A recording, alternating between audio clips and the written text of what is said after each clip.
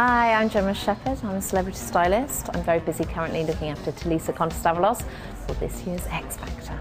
Working with someone like Tulisa is amazing. You know, she's got a great body and it's a dream as a stylist to dress her. Last year for X Factor we went through a whole series of different looks, we were experimenting with fashion.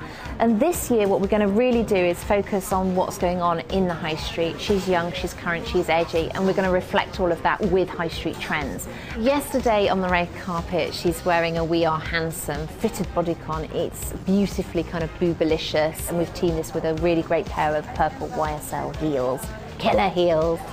I think it's really important for her to be comfortable. She's working ultimately, and so she needs to have that kind of effortless glamour with a bit of an urban edge.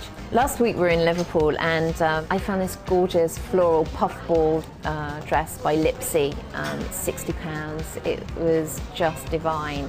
And we put around the middle a Zara belt, and then we put the YSL heels. So we always mix a little bit of high end with the high street. Tulisa was performing last year at the festivals, and this was amongst one of my favourite looks. It had such power on stage, and it really had that power because of the shoulder pad detail. She has this amazing waist, and I think when we cinch in at the waist, which we do, it just really enhances her curves because she's tiny, but equally she's also got a beautiful body.